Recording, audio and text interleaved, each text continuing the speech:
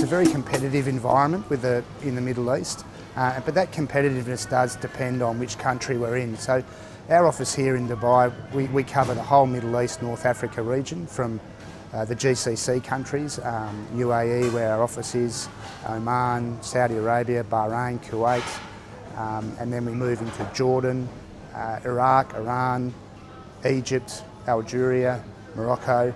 It's a very diverse and very different, each of those markets is very different.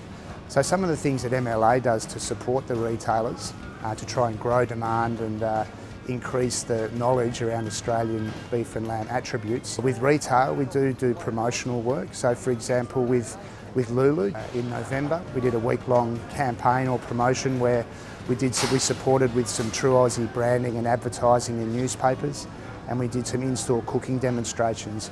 And for example, that promotion we did with Lulu, we grew sales by 38% for that week. We did a similar barbecue festival with another large retailer, Carrefour. They more than doubled their sales of Australian beef and lamb.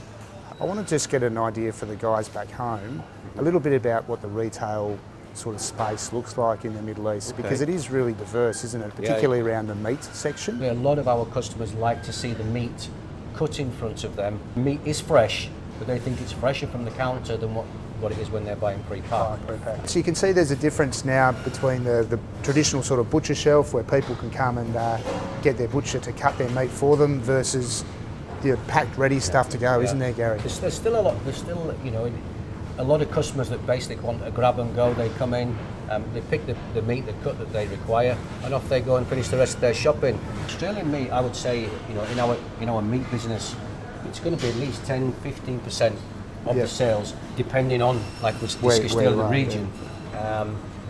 But like I say, in the UAE where we are now, in Abu Dhabi, Australian meat it's the winner. Customers like it, like the quality, like the texture, like the taste.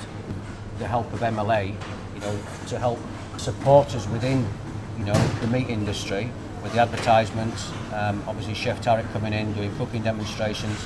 And as you spoke about earlier, the increase in sales that we benefit from that. Tarek has been employed with MLA now for several years. His profile is really growing, and MLA has helped support him to do that. So he, for example, has done a number of television shows on the largest Arabic-speaking cooking network, and he's known as the Meat Man. And for us, that's fantastic because he just subtly weaves in the quality attributes of Australian beef and lamb. Fata Feet goes out to approximately 55 million homes around the Arabic-speaking world, with an audience estimated around 300 million people.